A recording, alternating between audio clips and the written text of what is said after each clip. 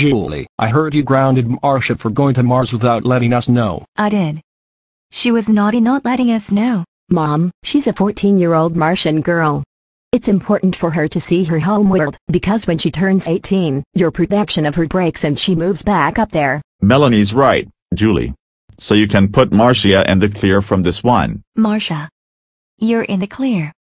I didn't understand the importance of seeing Mars when you were escorted there for a tour. That's okay, Mom. Just because I moved back to Mars on my 18th birthday doesn't mean you'll be seeing the last of me. I'll still be your daughter no matter what happens. After I graduate from Watchers Academy, I may be sent back to Earth to protect you, and all citizens of the Earth. I'll graduate at 21, and possibly come back when I'm at least 22. I understand.